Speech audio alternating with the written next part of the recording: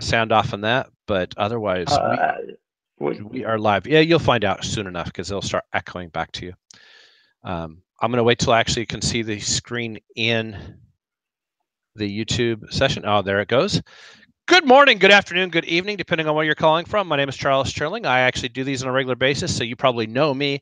And I've got a very special blast from the past, as I call him, Geoff Gray. Geoff Gray and me have been working for quite a while. That's not insinuating that you're old, Geoff. That's not the intent here, but we are.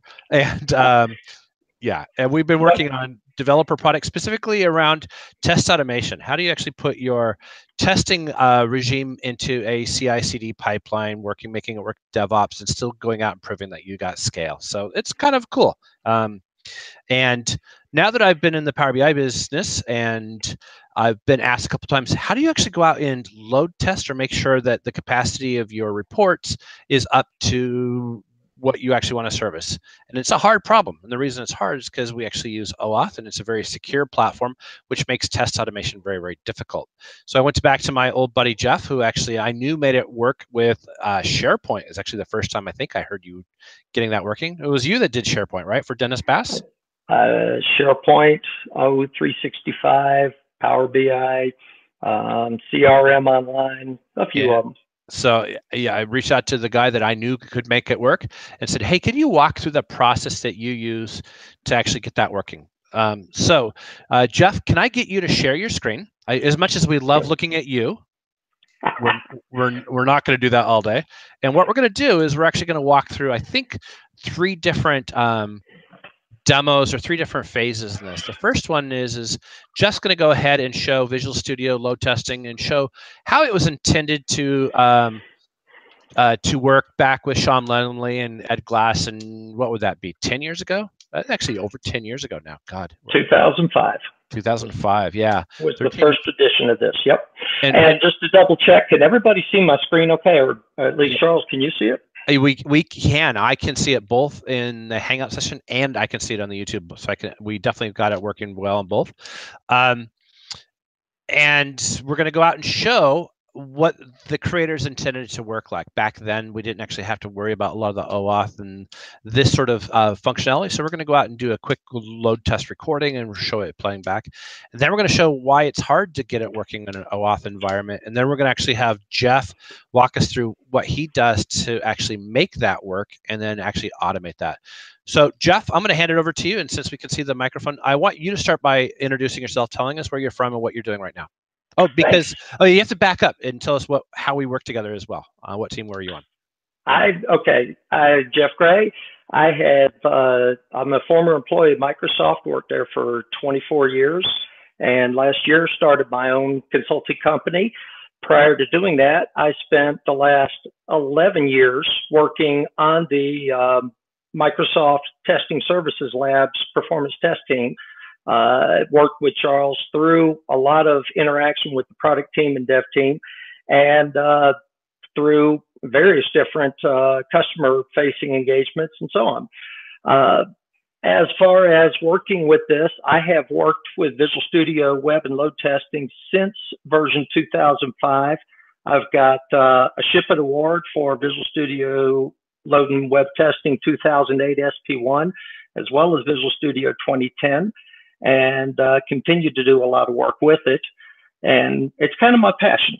So also want to let people know right up front, we are encouraging this to be an open session. So if you have questions, Charles will be moderating them, and some questions we'll take and answer immediately during the presentation, and other ones we'll hold off till towards the end if it makes more sense to get into that more in depth later on.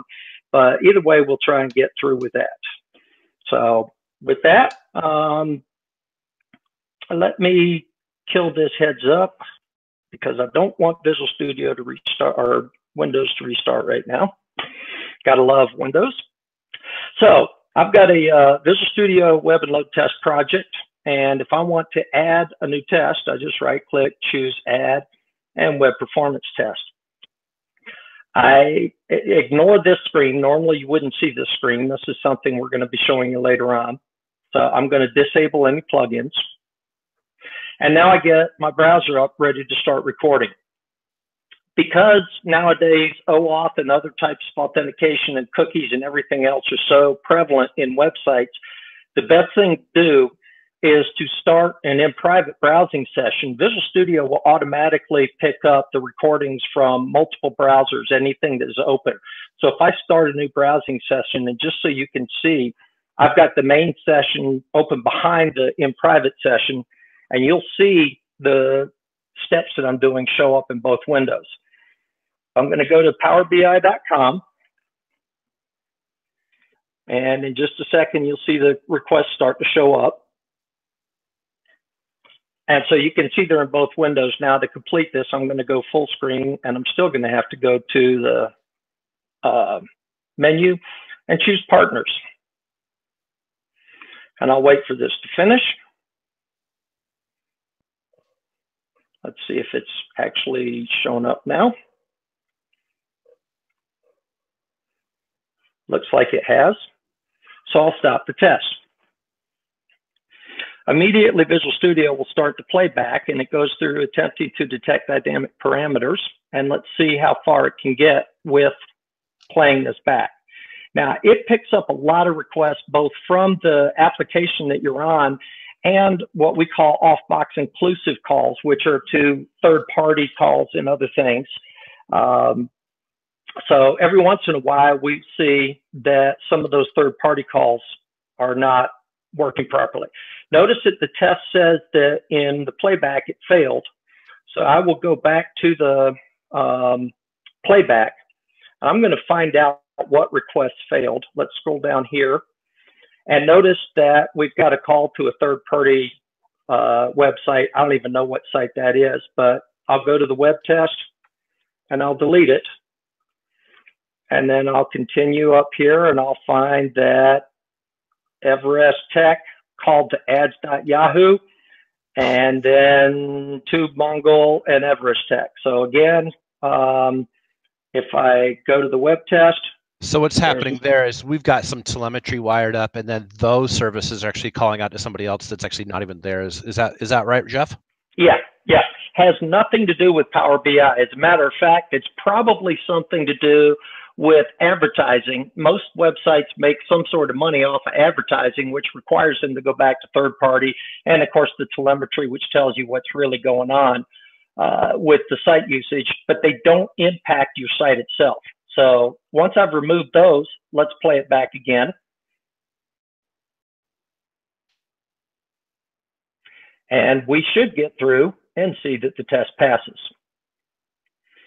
So these were the good old days when a test was fairly simple. You could add a couple things here or there, but for the most part, notice now that the test passed.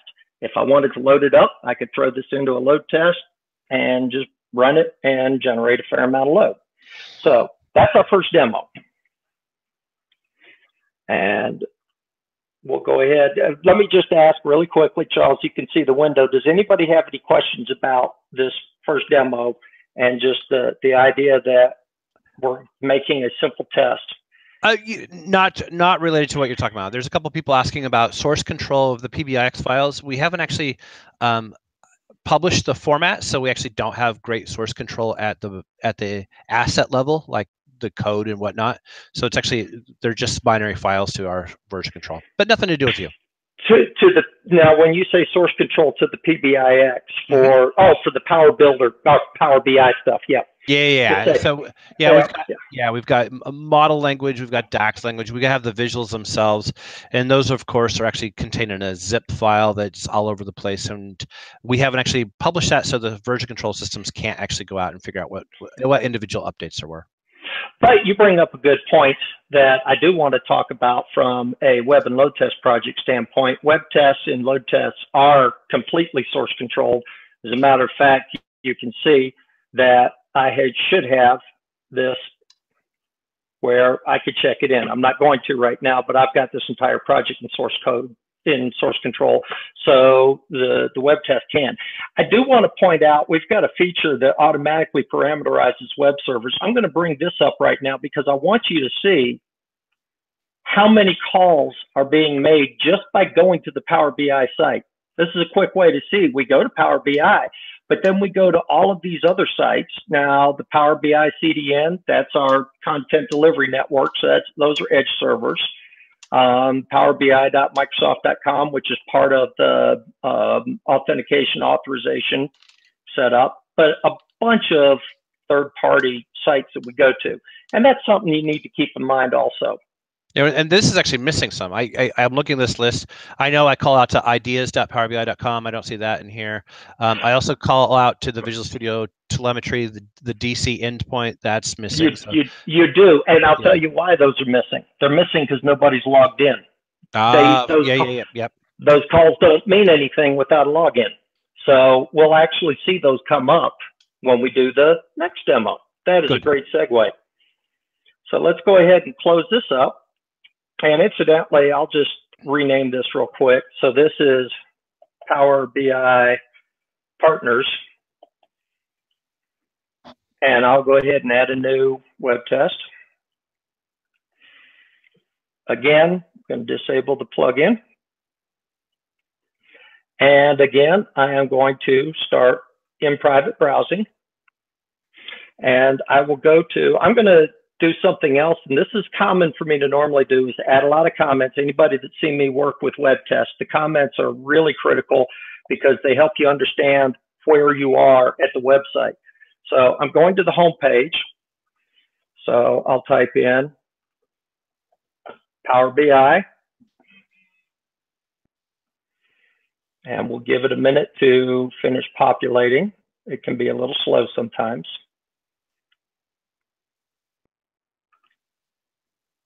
There we go. It's starting to fill in a little bit more now.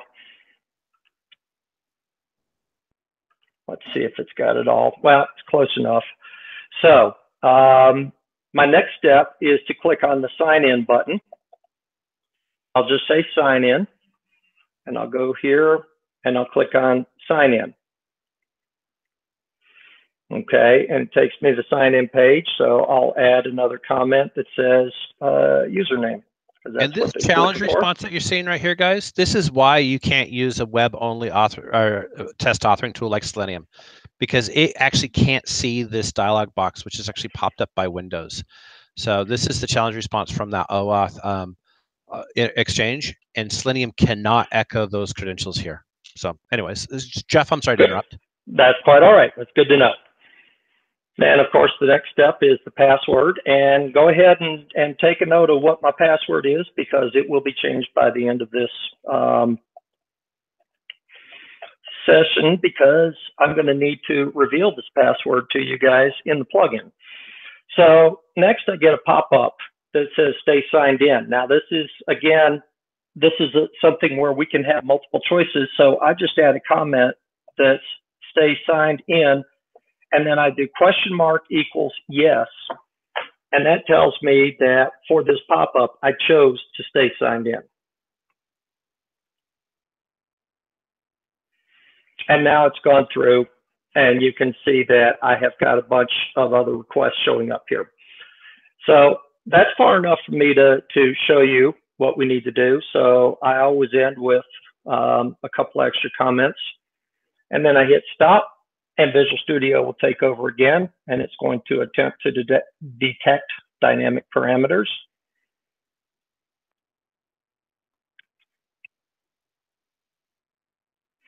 And sometimes this could take a little while, because Visual Studio, in doing the dynamic parameter detection, it plays back the web test, and then it compares the playback version of the web test to a recorded version of the web test. And it's looking at all of the different parameters and contexts and other things that may be passed in or through the test. And it's looking for any items that have changed, and says, well, if these have changed, they must be dynamic somehow. Let me try and automate the extraction of them. Well, in order to do that, if you stop and think generically, there's a lot of processing going on here. So it can take a little while for this to work. I do want to let it finish.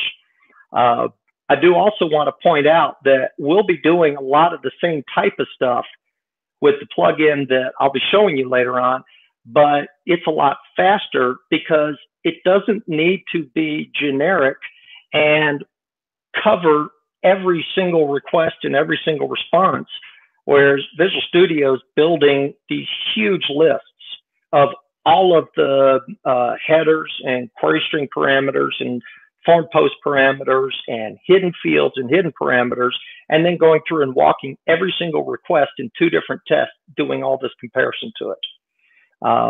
Personally, I think it would be a good place to maybe move this into machine learning, into the AI cloud, but you know, that's something that I'll have to take up with the product team soon. You know, if we just had them supply a add-in for OWASP scenarios, I would be happy with that. I'll wait these minutes for actually to detect it all statically. Anyways, so what are we looking at here, Geoff?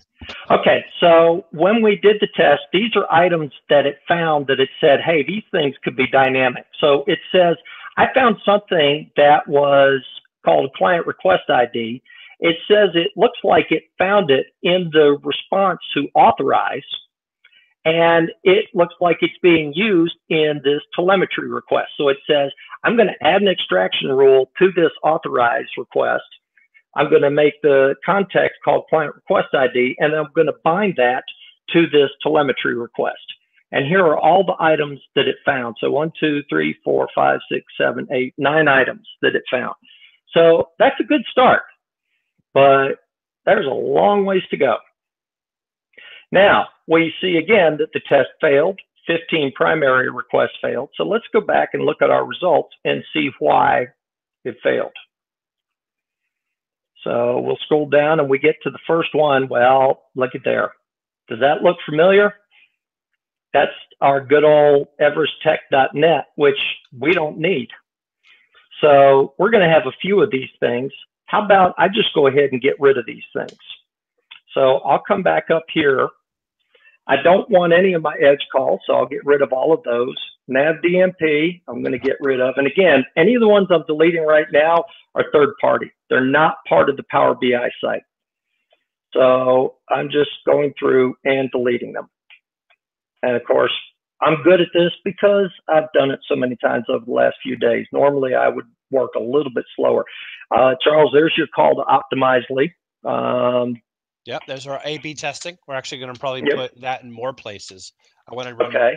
By the way, the web dev team is actually on my team, so I get to sit with these guys on a regular basis. So obviously, app.powerbi.com is important, and the Vortex data is not, and is not. Telemetry is not important.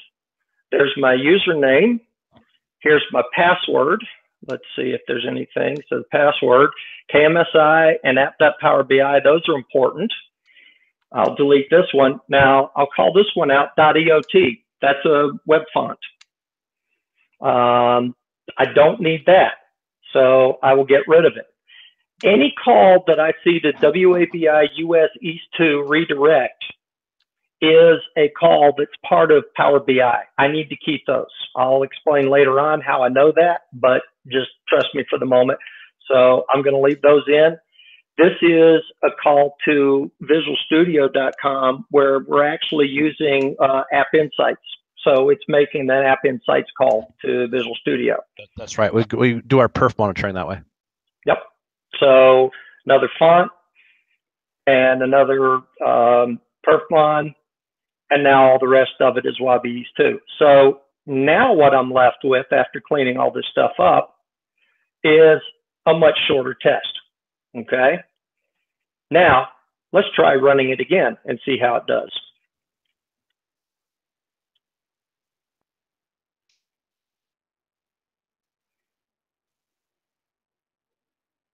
Bunch of stuff failed again. Now, one of the things you can do to work through this stuff is you can go to the web test and change one of the settings. If you highlight the web test itself and go to the properties, change the stop on error from false to true. Then when you play the web test, as soon as it hits its first failure, it'll stop. The reason this is valuable is because 9 times out of 10, when it stops on a failure, most of the other requests will likely fail as well because it needed to get something out of it. That said, once you're done debugging with my team, you'll definitely want to turn it back on because we will send back a bunch of HTML broken tags. Okay. And so we should leave it off, and then you should send that back as bugs to the product team to tell them to get rid of them. Once they get done with the accessibility and the GDPR stuff, we'll get on top of that. I actually, another guy on the team, Robert George, was famous for a plugin he wrote that just threw exceptions on every 404, and the exceptions were captured and written out to a log file, and then he would just have the log file automatically mailed to the product team. Nice. And that was a way of again, this is just more value add that you can get out of these web tests, and it's good to know that. Now, in this case, we're getting invalid URI, which this one's going to be kind of complicated. I want to show you how I want to try and figure this out. Okay, so my failure happened on a redirect from app.powerbi.com. I can go to the recorded result of the test. Let me get rid of Solution Explorer and let me split my screen. And hopefully, let's go here. This is after password, so I'll scroll down here to password, and here is the original request, and here is the request that I was recorded and given back to me. Notice, if I look at the requests, it's got a bunch of form post parameters, and it's got those same form post parameters. But let me ask you something. ID token and session state, what's the likelihood that those items are going to stay the same? 100%, Geoff. They'll never change, ever. Yeah, no. They shouldn't. They should never change. Yeah, exactly. So if I go to the password, though, I'm going to go over here, and I'm going to look at the form post parameters. I'm sorry, that was the form post, but it was actually not for that call. It was for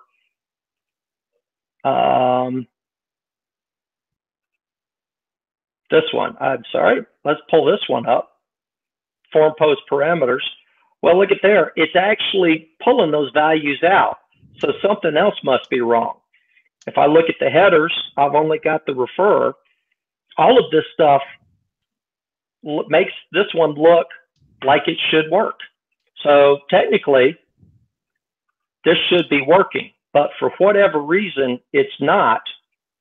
And actually, if I look here, notice that it's redirecting to itself without adding this no sign up check. So the best thing to do in this case is I'm going to need to modify this so that it does not follow redirects. So if I go to the web test, and how did you figure out that the first time? Just because you've done this a while? Or? Yeah, I honestly, this one, I don't remember exactly what all I did with this one, but this was one that took me a little while to figure out. And I think also part of it had to do with this, to stay signed in equals yes. So, because if I change that, it still works. It could also have been one of the previous requests. I'm kind of running through these requests fairly quickly right now. No, I understand. And so to that aspect, it could be that I'm actually missing something here. If I look, these all look like they're well parameterized, so everything should be good there. So again, this is just one of those ones where the best thing to do is go to the properties and tell it to not follow redirects. Okay. Let's save that. And let's see now, I'll close this window and this window, and let's play it back again. And let's see if we get further. Okay, so we got past that, and now we get down into this redirect analytics. And let's see what the failure is. It's a 403 forbidden. So that's going to be an issue with permissions of some type.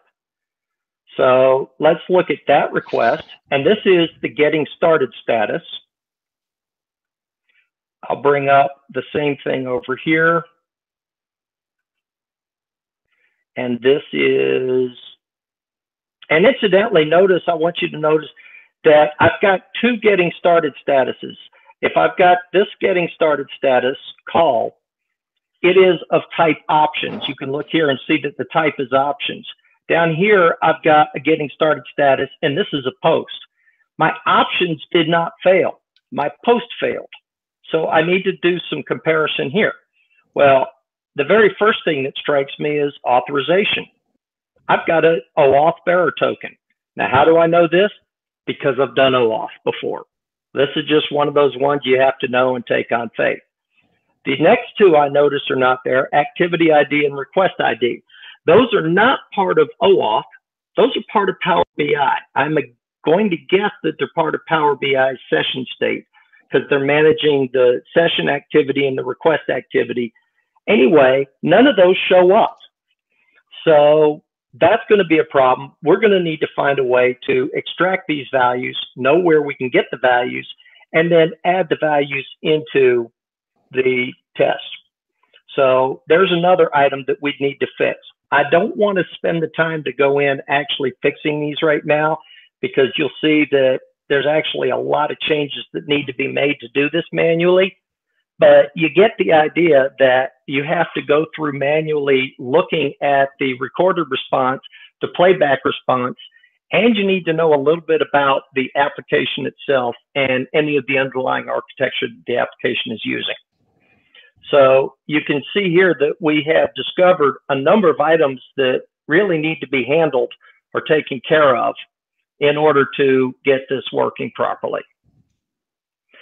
The next thing I want to show you is how we can use a plugin to automate this. So before I show you the plugin though, any questions at this point with what we've looked at so far? No, I think we're good. Let me go back and look at it, but I think we want to continue. Okay, just to let everybody know, there's plenty of documentation up on the Microsoft site. There's also documentation and a lot of good information and articles up on Stack Overflow and so on. So there's options you can use to take a look at this stuff. So first thing I want to do is show you a generic recorder plugin. And let me zoom in the code here a little bit. Basically, to create a recorder plugin, we just create a class that is based off a web test recorder plugin. And then we override one of two event handlers, post web test recording or post web test dynamic parameter detection. Post web test recording will execute after you hit the stop button when you're recording, but before Visual Studio detects dynamic parameters. Post dynamic parameter detection will execute after the dynamic parameter detection has completed. So you could choose either one of those. Because this is an add-in for Visual Studio, it loads in the DevM Visual Studio space. So if you want to debug it, you actually have to have this system diagnostics.debugger.launch in order to be able to do the debugging of it. So I just leave it sitting in here, commented out, so that it's ready for me whenever I need it. So all I would do to do some plugin work here is I would create a method in this class that says perform whatever walkthrough. And in that walkthrough, I would handle each of the items that I know need to be handled. So this is just the generic format for these. Let me go over here to Solution Explorer, and I'm going to open up what I've already created. I'm going to start with an XML file, and I want to show you essentially all the different things that I'll be doing to get this to work properly. First of all, there are going to be some random 404 requests that show up. I'm going to automatically remove those. I'm going to set my stop on error to true. So I'm going to automatically change that at the test level. I've got some things for adding comments or summary comments, and so set pre-authentication. But then I've got a list of items. Unwanted items, these are all of the things that you saw that showed up. I'm going to have it automatically remove all those for me, so I don't have to worry about doing that.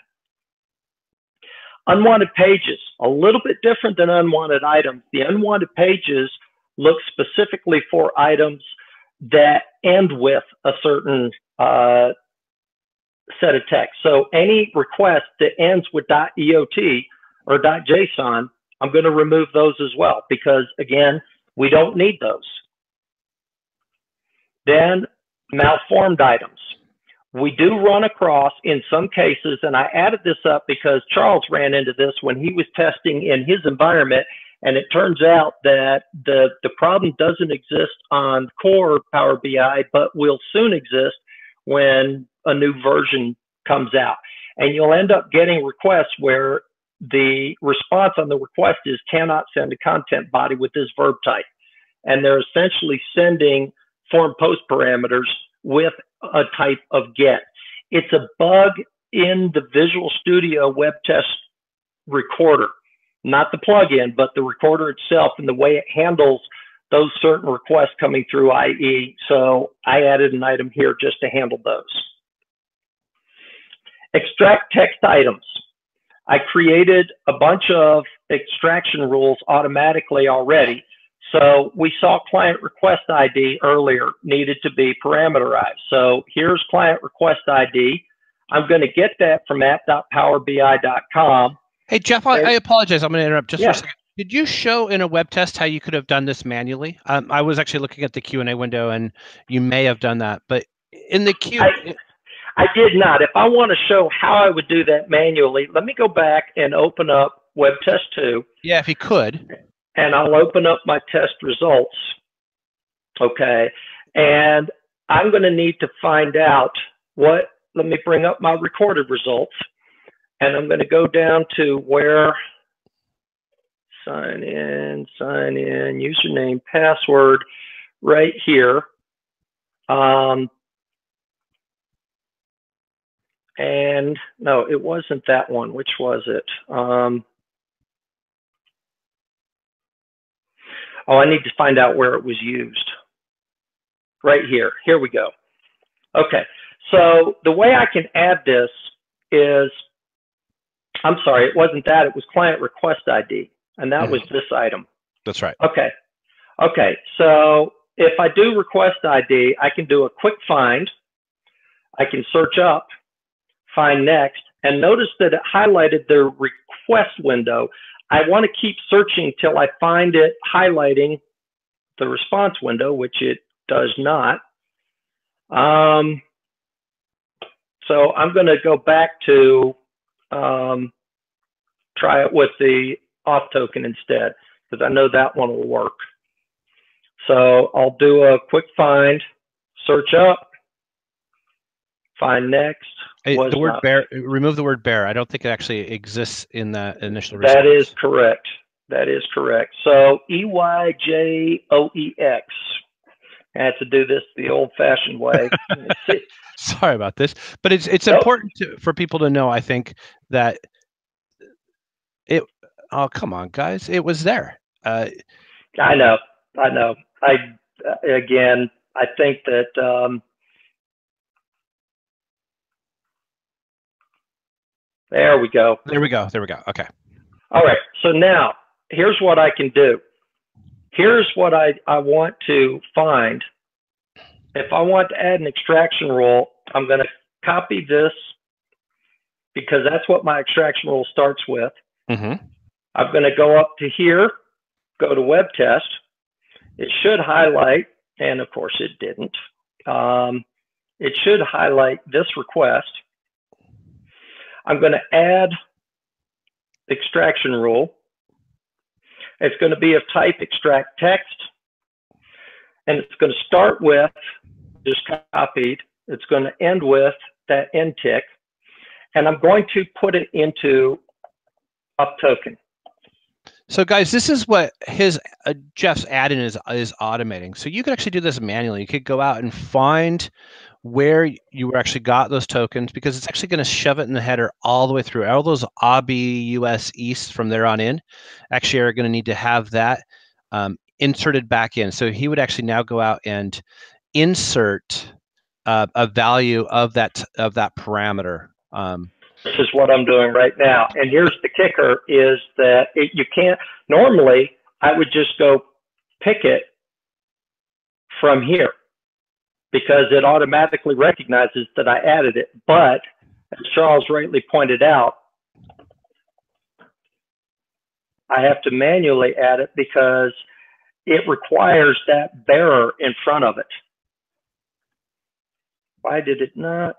You keystroked right over the top of it. Your caret moved over to the beginning. That may have been a Google issue. Well, that could also have been my touchpad. So basically now, when I get down here, I am now extracting it from this request, and I'm adding it to this request. Now I'm going to have to go through and find out every other place that it does that. So before Geoff writes his add-ins, he does this manually to get them to replay. Once he actually sees what was required as far as extract, insert, then he goes out and automates that. Is that fair? Is that your process? That's okay, exactly it. That's exactly it. I have to manually build the process and figure out what items to set up. And so then once I've done that, so for instance, instead of showing you client request ID, let me see if I can find auth token in here somewhere. I've got it in here somewhere. Here it is. Okay. So here's where I'm saying I need to handle auth token. I'm adding extract text rule. It's going to be extracted from powerbi.com. It's going to be added into auth token. Notice that I've already got my starts with, and I've got my ends with, and all of the other items that I need for the extract text. So it turns out I've got 9, 2, 3, 4, 5, 6, 7, 8, 9, 10 of these extract text items that need to be added throughout the test. Okay. Missing headers to add. Notice on the test, if I go back to the web test, I had to add this header in to this getting started status. So if I go to my headers, and I'll scroll down here a little bit, and I should probably just search for it, but I'm crazy that way in that I don't. Get user status should be right. Oh, getting started status right here. So if I have a getting started status of type post, I'm going to add the origin. I'm going to add the request ID, and here is my add of authorization bearer auth token. So it turns out that just adding that one header isn't enough. I also need to add the request ID. I need to add the origin. So I've gone ahead and set this up so that it'll do all of those for me. And this list contains 26 different request types that all need to have that handed to them. So how much of that is specific for Power BI, and how much of it is just an OAuth SaaS service sort of paradigm? Good question. The authorization is going to be the OAuth paradigm. Mm-hmm. The origin request ID is going to be a couple of them. I think that seems to be fairly typical, not necessarily because of OAuth, but because of workflows that a lot of Microsoft apps have. Because of the data centers and the SaaS service paradigm. Yeah, I'm guessing. But I just know that if I add those here, it works.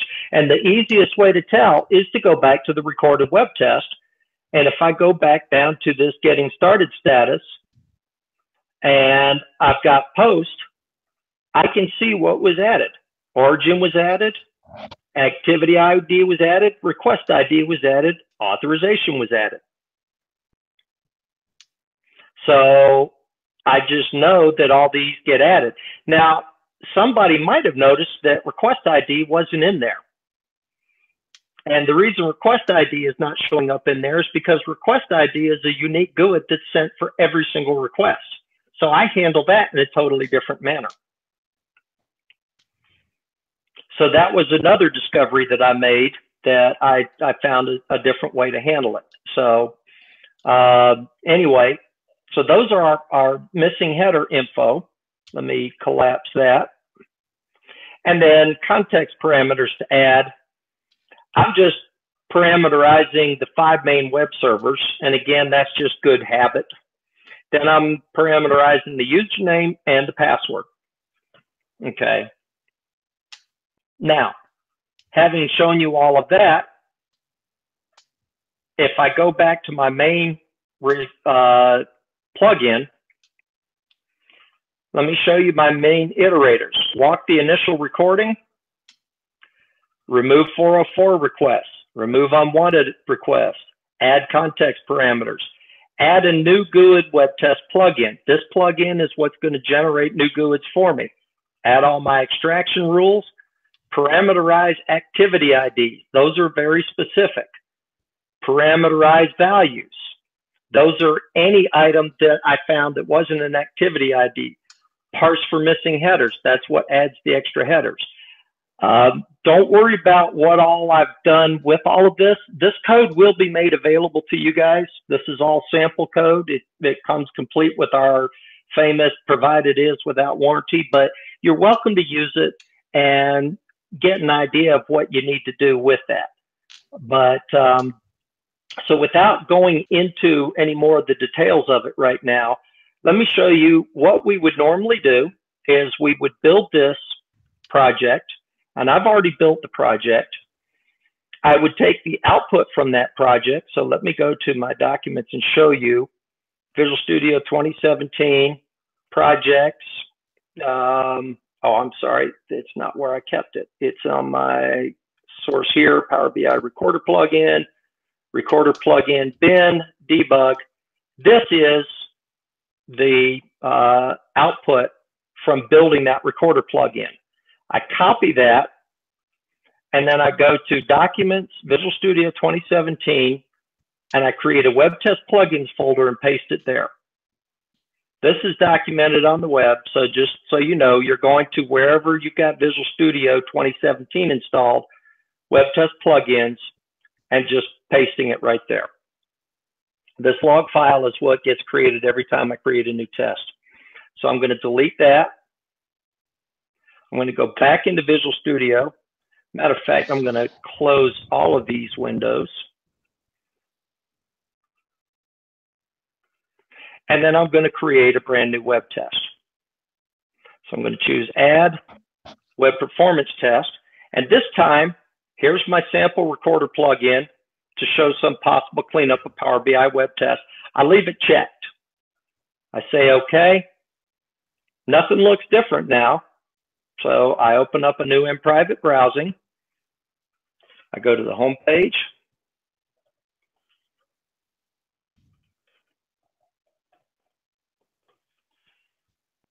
We'll wait for that to come up. And there it goes. Then I add a blank comment and I add my sign in. Go here and I click on sign in. Blank comment and then username.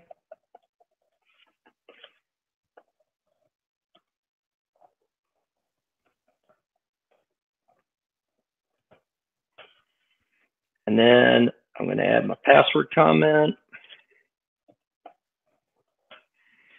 and see if I can remember this password. PEE at S. Yeah.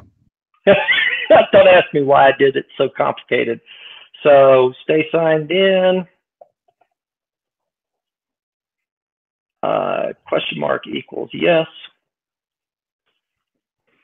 I'm going to take it a little bit further than I have before. At this point, we have now gotten to the core Power BI page, but I want to take it a step further. So I'll add a blank comment, and then I'm going to say I want to open a workspace.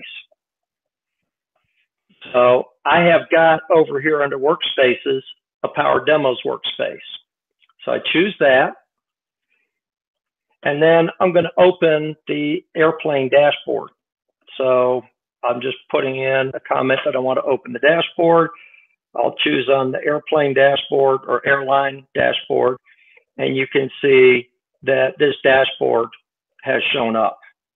Okay, so now this is done. I'm just going to end it like I always do with a couple extra comments. And then I'm going to say stop.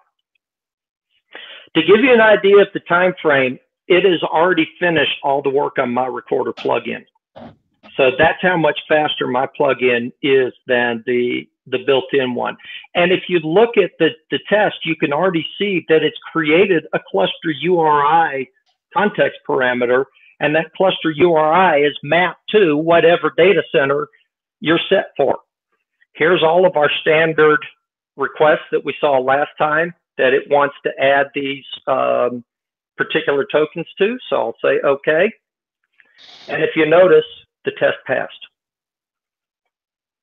So let's go look at the results.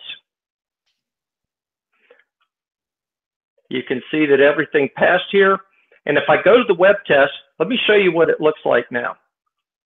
Let me just collapse a couple of these requests that Visual Studio automatically expanded. There it is. That's your entire web test already cleaned up. You can see that it added all these context parameters. It created a couple of different GUID plugins that work a little bit differently for each one.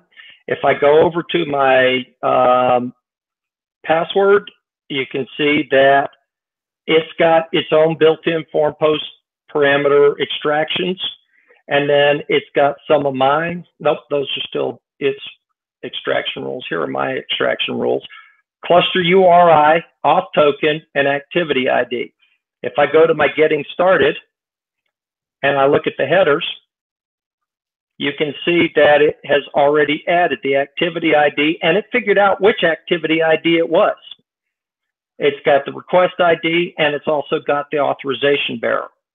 Now, one other thing I didn't show you that I want to point out is if I go to username, get credential type, notice here that it's got a string body. And if I go to the properties of the string body, notice that it's actually parameterized the items inside the string body as well. That's something that the code I've got does that a standard find and replace or search and replace will not do.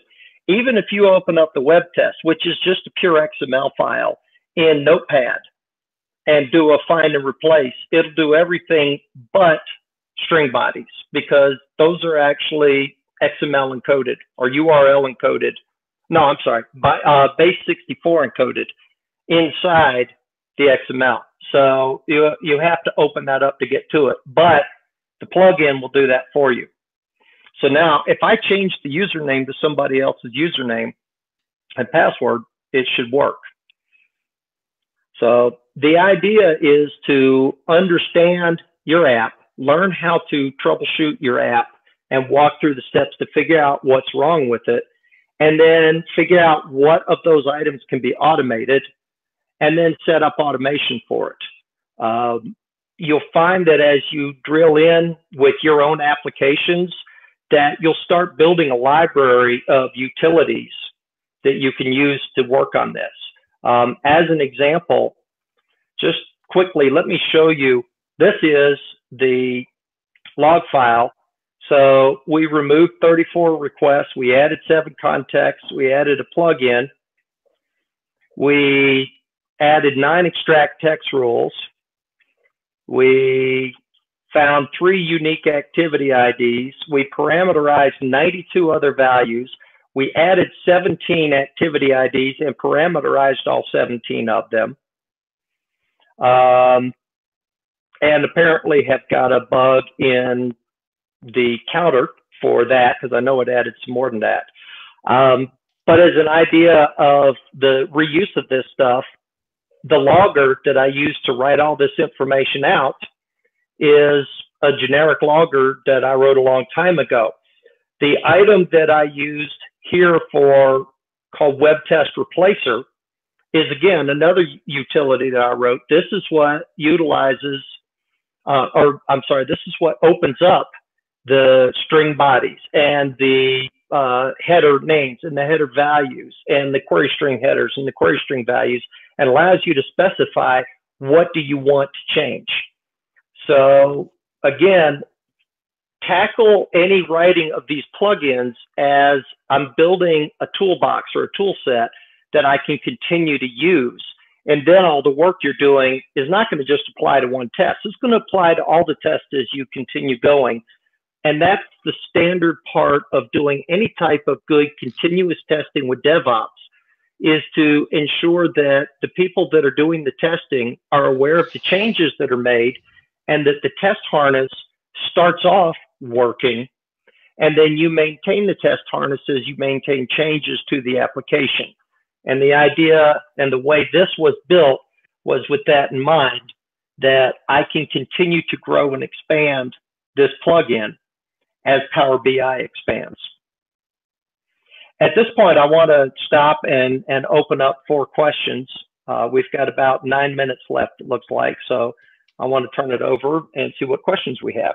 You know, we only actually have one from Philip Spokus, and his is a very general, almost meta question, which is, this is all good stuff, but at the end, I'm just putting load on Power BI. Assume this is to load test on either embedded or premium resources. Is there another purpose? Yeah, so actually there's a couple of things with this. First of all, this is designed specifically for Power BI Premium. And yes, it does allow me to put a load on Power BI Premium. And what I'm showing you here is the bulk of being able to get a web test started in Power BI. And then when I start adding, let's say that I build a report that has 12 different dashboards, and 2 of the dashboards have 5 different pages, and each page has got a bunch of different artifacts on it. I'm going to want to be able to test all of that. Well, this plugin theoretically is the starting point for being able to do all that. And then I can get performance metrics on all of that and find out how long it takes to show stuff. So, you know, really quickly, if I just go here and I choose to add a transaction timer, I can easily, with this, have it grab all of the items that are just part of that one dashboard. And then if I embed this web test in a load test, even if I run a single iteration, I will have a timer that says dashboard took this long. And so if I open 5 different dashboards in this load test, I can see how long each one of them took as a load test result set. Not only that, but then when the next rev comes out, I can run that exact same test again. And because it's in load test result set, I can compare how long each one of those dashboards took to load and see, is it getting slower, or is it getting faster, or is it staying the same? So it's not only being able to see under load, as I add load, how much does it slow down, but it can also be used for performance testing on single user level, unit performance testing, and can be expanded. That's exactly right. So performance over time. If we're going out and doing ALM workflows where you're doing updates into workspace A and then you're cloning it out into your production workspace, you can go out and test it every single time and say, are we getting faster? Are we getting slower? And is that important to you? Is it worth the cost? Knowing that up front. And of course, the worst case scenario or best case scenario would be, hey, we're lost a page. We went out and we did some updates. I did a deployment. We ran the, I don't want to use the word load test here. I ran the performance test across it and the performance was up, but we were missing 3 pages. So, you know, that's almost availability test. By the way, Application Insights uses all of these tests that Geoff was just showing as their availability tests. Now, of course, they don't support add-ins, so you'd actually have to go back to that very first metaphor of hand extracting and actually going back out and hand concatenating those packets back in. They were talking about going out and marking other types of tests as availability tests. They haven't actually done that work yet. So, Phil, I hope that's a super in-depth answer to the question you're asking. Oh yeah, he says it makes perfect sense. So it's basic perf test beyond load. So it's actually perf and availability and finally load. almost as a separate workflow. And you get to reuse the same assets in 3 different places. So it looks like when I tried to toss this one into load, for some reason I had an issue with it. So I guess that doesn't surprise me, but and it didn't get far enough in to get the transaction timer. But the idea is now I would troubleshoot this, and I would have a way of going in and just seeing those transaction times from that web test. So I didn't see him go through the wizard, but it would have asked him how many users across what cores and from what geographies. That's also important. I can't talk about some of the features that we're releasing, but having geo-distributed tests coming in from different parts of the world is going to be very important to Power BI people in the near future. And let me wrap up by putting it this way. One of the things I think that is most overlooked with Visual Studio Web and load testing is the ability to use web tests for integration tests, for unit tests, for unit performance tests, for validation tests, and for user acceptance tests. Because everybody looks at .web tests as this is what I throw into a load test for doing performance. And you can, and it does an amazing job with that. However, it does all the other stuff just as well if you start looking at this as a really powerful tool in your toolkit. So you've got all kinds of options with web tests and load tests. The idea with what we looked at today is a way of taking a Power BI application and making it easier to create a web test for your Power BI application, and then being able to get all of the advantages of the web test. So also take away from this that web tests themselves are a lot more powerful than I think people give them credit for. So Phil was asking about Application Insights. Application Insights is positively a publicly available service from Azure. Matter of fact, I'm going to steal the screen away from my good friend Geoff, and I'm going to share the presentation I was just doing on VS Live. I actually walked through and was talking about how you can actually use the performance data that you get from Application Insights and optimize how big an instance are you paying for. So if you're paying for a D-series virtual machine, do you need it? Yeah, and I will say that there are some really good training and presentations up on Channel 9 on that very thing, as well as Pluralsight and some other places like that as well. App Insights is really good, but keep in mind that App Insights is in use after you've released or turned on things publicly, and you should be using a combination of tools, not just App Insights, but also your testing as well. And the testing and web test can be automated through VSTS. So with that, Geoff, I think we're at the top of the hour. Phil, I really appreciate you joining. I realize this is very, very far departure from my normal Power BI content. We're going to go back to analyst focused stuff. But again, I've been getting a lot of questions around premium capacities. How do I do capacity planning? And this is certainly one tool to be used in your tool belt. So Geoff, how do we find out more about your blog, your information, and getting this add-in that you built? The best thing to do is go to my website, which is just testandattack.com. And if you've got some questions, I do not have it posted up there yet, but by the end of the day today, I will have the sample code posted up there. And I will also send Charles a link, which you'll put up on the Power BI blog site. And if you've got any other questions, you can also reach out to me. My email is just GeoffGR, GeoffGR at testandattack.com, or under the menu, you can go to, and I apparently can't see it here. Oh, let me close and accept. I thought I had it set up where you could send me an email through here, but apparently I don't see it on here right now. So just remember, my email address is GeoffGR at testandattack.com. All right, and the music says we're at the top of the hour. So you hang on to Geoff. I'm going to go ahead and stop the broadcast for everybody else. Otherwise, tomorrow we're back on model-driven applications using Power Apps. So back to the business analyst content and building some brand new type of applications. So thank you very much, guys.